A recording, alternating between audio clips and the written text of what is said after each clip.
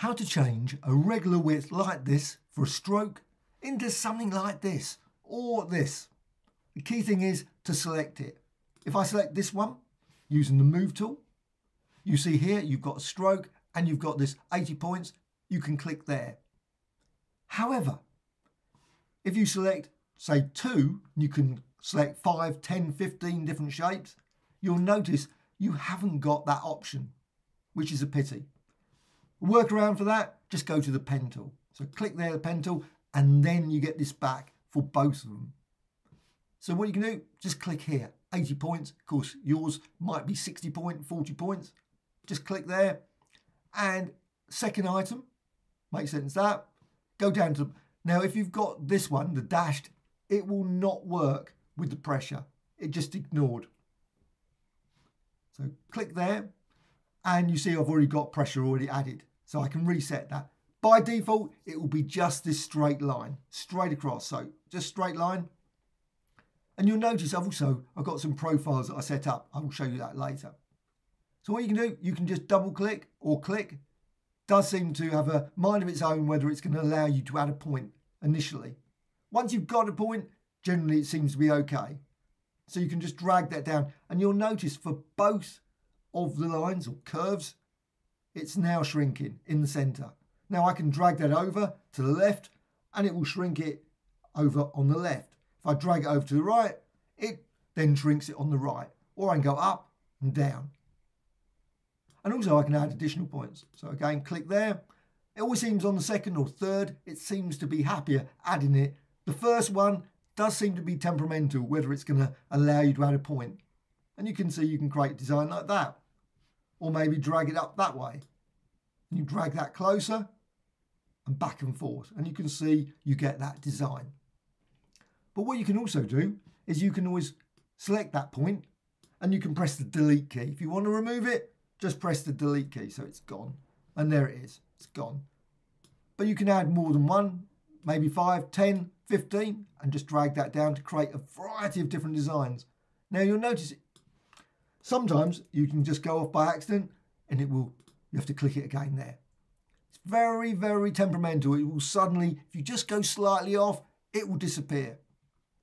Again, hover over there and then you can drag that down. But you'll notice what's happening is both sides are going down.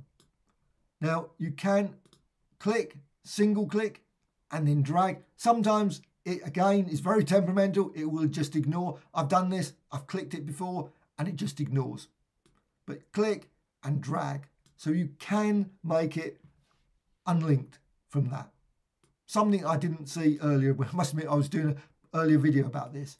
But you can unlink it to create a thin, very thin line there. Obviously thicker at the end there. But again, you can just drag that up.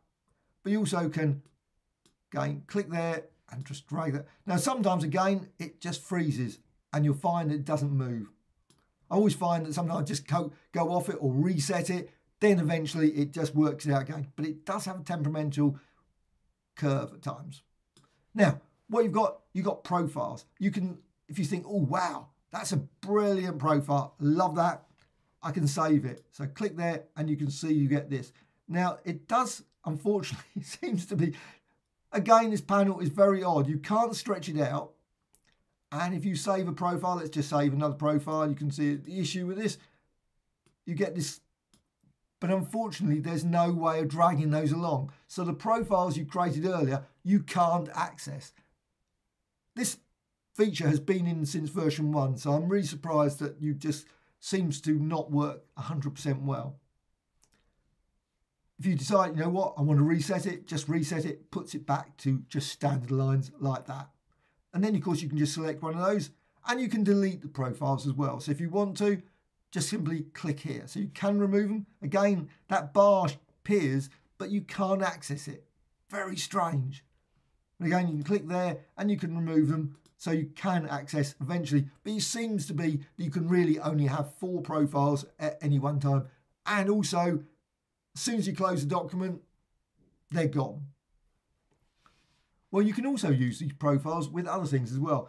One issue also with this panel is it inevitably goes over your path. So you can't always see the design. So always, so I'm just going to select a rectangle. Now I can use this rectangle and I can use the profiles with that. So click here. And of course I could use circles, I can use stars, etc. So again, 80 points there it says. And go down here to pressure, click there. And you can see again, you've got exact same. And you can modify this. So you can see as I lower that one, it goes down in that corner. If I lower that down, you can see it goes down to, they're both the same. You can see it's very thin point there. But I can, again, sometimes it will let me select it. Yes, it's going to let me select it. You can make it obviously thicker up there. And you can continue to modify it. Again, changing it and tweaking it in numerous ways. Again, save the profile if you wish. Unfortunately, of course, you can't actually break this apart. You can only rasterize it. It would be really nice if you could actually turn this design, this beautiful curve, into an actual curve itself. Hope you found this tutorial of interest. Any questions, please put in the comments below. Thank you much.